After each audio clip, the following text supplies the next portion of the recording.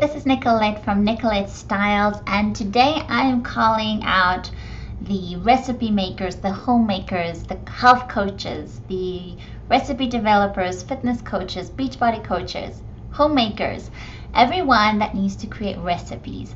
I'm going to show you how to create a recipe or a recipe book or a recipe guide or a recipe booklet, whatever it is that you want to call it, inside of Canva. So it's very important that you know ahead of the time what it is that you're creating. So you need to know if you're creating a book or a guide. The reason why this is important is because you want to get an estimate of the number of pages that you will need. If you're creating a free resource, one design inside of Canva is going to be perfect. If you are creating a recipe book that you're hoping to sell, what you might want to consider is breaking that recipe down into sections. What you want to do is decide that maybe your cover page, your introduction, and your breakfasts, for instance, is going to be in one design. Lunches and salads will be in a second. Dinner and miscellaneous might be in a third. It's also important to know your theme ahead of the time. So are you creating a recipe book with breakfasts or gluten-free or sugar-free? What is the theme of your recipe book? Every recipe book has a theme. It's important to know what yours is before you get started. It's also important to start a Pinterest board to get a general look and feel of what it is that you're hoping to create inside of your recipe book. What are your main colors going to be? What are the fonts going to be? You need to know all those things ahead of the time so that when you're sitting down and finally creating a recipe book inside of Canva, you've already thought of all those little things that will make creating your ebook or creating a recipe book inside of Canva as easy, simple, and quickly as possible. And then add your branding elements for your recipe book to your Canva account. If you want to learn how to set up your Canva account like a pro ahead of time, go look for the training that I created on how to set up your Canva account like a pro. What to do is to go to your Canva account and go to the plus sign for more design options. And you want to scroll down until you see blogging and ebooks. Go ahead and select the very first design option. Now the reason we're selecting a preset design is because we're hoping to create a recipe book or a guide in as little time as possible, and the most important thing is to just get the content out, and then later you can spend time editing it and styling it up. Canva already has some amazing preset designs that you can use for your recipe book. So what I recommend you do is to go through the Canva layouts to see what they have. For instance, this is a beautiful, simple cover. What every recipe book needs is a cover, a content page, an introduction page, your recipe pages or chapters, and then at the end, what you want them to do next, what their next step is. You'll notice that the free Canva layouts are going to be right at the top, and those are going to be the one that you want to try and go for. Sometimes there's just going to be one option, and then sometimes when you scroll down, you're going to notice that there's a number, and that number will indicate that there's more designs inside of this template. So for instance, if you're wanting to go for a soft feminine look, this might be a great design to go for. And to enter it, all I do is I add new pages, and then I click on the template that I want to use, or you can drag it.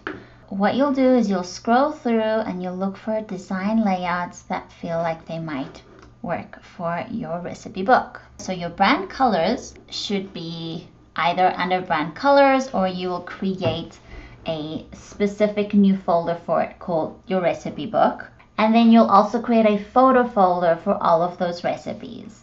All the images that you want to source and use in your recipe book, you'll add to a photo folder. So let's say that I would like to go for this soft pink and gold feminine. So now what I do is I add in and create a rough idea of maybe what I would like to create for my cover. I already know what my recipe book is all about, so I can go ahead and I can add the name and maybe just play around with the basic idea for my book. Now don't worry about getting your cover perfect right off the bat. Just play around with ideas, add in your content, have a general idea, but know that you can always circle back and change that.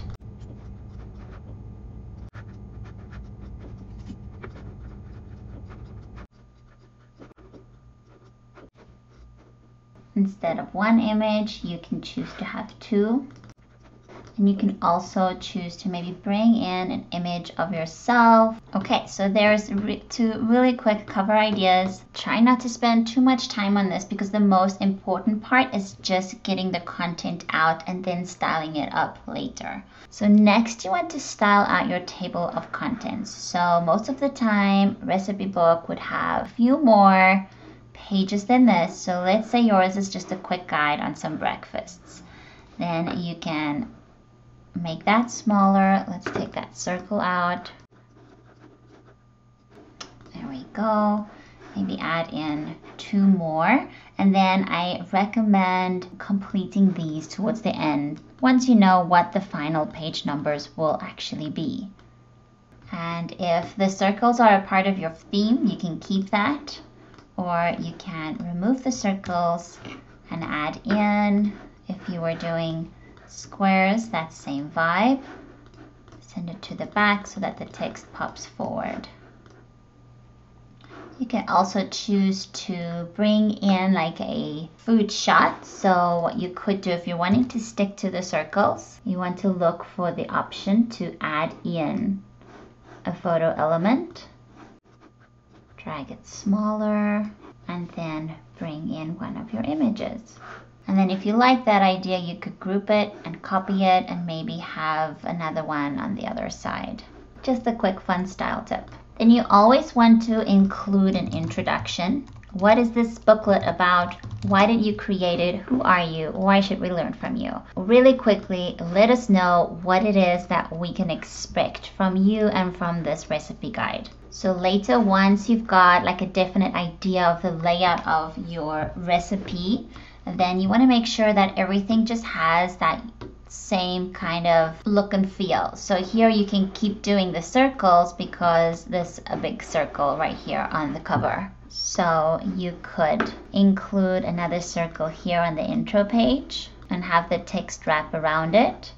Or since we're also going for rectangles, you can also include a photo holder for a rectangle. So you can go to elements, frames, and a frame is just going to help us insert an image. Let's select one of these options, move it to where we'd like it. Make sure that you're keeping a consistent border on all of your pages.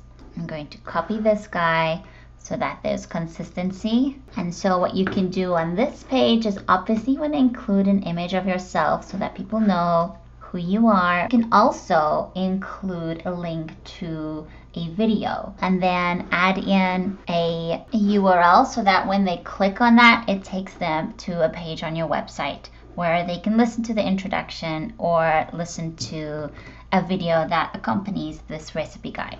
Make sure that the video in the background and where you're sending them matches up to the colors and the branding that you're choosing for your recipe book. Next, you want to create your basic recipe layout. Every single recipe should have at least these 5 elements. Number 1 is a name for the recipe. Number 2, and very important, a lot of people forget about this step, is how much does the recipe yield? How much does it make? How long does the recipe take to make? And how long does the recipe cook for? People want to know how much time they're investing in a recipe right off the bat. So you want to make sure that you're giving them that information. Number 3, image. If you've got an on-brand clear image, please include an image. Remember that people eat with their eyes first. So it's very important that you try and include a relevant image of the recipe. Then you've got your ingredients section followed by your directions. And that makes up the 5 most important parts of every single recipe. And then if you wanted to, and if it makes sense and there's space on the page, you could have a space for variations or extra tips or information that links back to maybe the video that you speak about on the introduction page. So just a few pointers. Try to list out your ingredients underneath each other because it'll be easier that way instead of having them all on different lines. Your first recipe is going to set the stage for the general layout of your recipe, so you want to make sure that most of them follow the same look and feel. And then for the directions, you can have a sentence like over here, or just list them by number 1, preheat the oven 2. So the next step is to go through and edit. So you want to make sure that you're doing things consistently. If you're putting a full stop after tablespoon and you're abbreviating it like this, make sure that it's consistent all throughout the whole document. Try to keep this recipe page as simple and straightforward as possible. Try not to add too much information. See what you can say with less words. And what you can also do is you can have the extra tips, information stand out a little bit more by adding some of the elements that you used all throughout the document.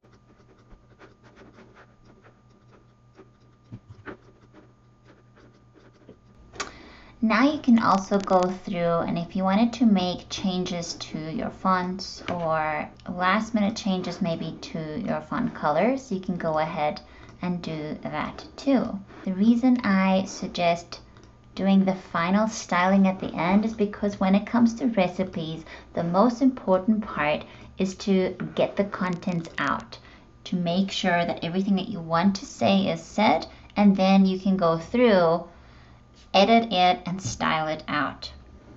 So towards the end, your recipe book might look something like this. And once you're done with your recipe guide or your recipe book, what you want to do is complete your table of contents. You've added a last page, so a page right at the end where you tell us what you would like for us to do next.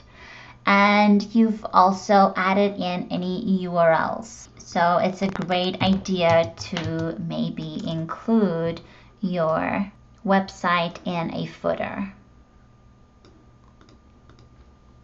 And then what you can do is add in those right into the Canva document.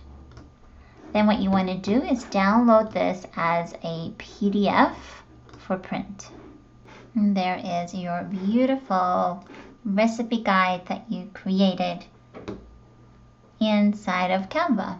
You can also use this training to just create one recipe sheet or to export it as a PDF and then upload on your website. Thank you so much for watching, and I'll see you next time. Bye.